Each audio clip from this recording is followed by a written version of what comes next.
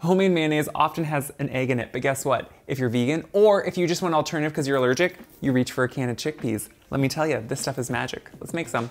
When you drain the liquid from a can of chickpeas, you're left with aquafaba, which is this interesting colored liquid, but guess what?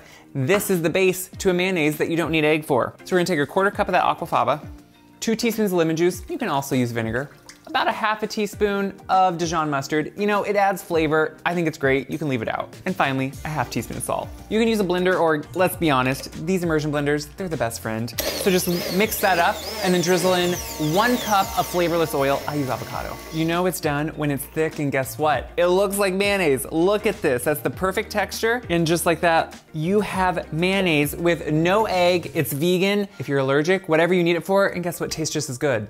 Bonus, if you mix in some garlic, you're gonna have aioli, so you can use it for whatever you want. A dip, a spread, you're gonna wanna make it.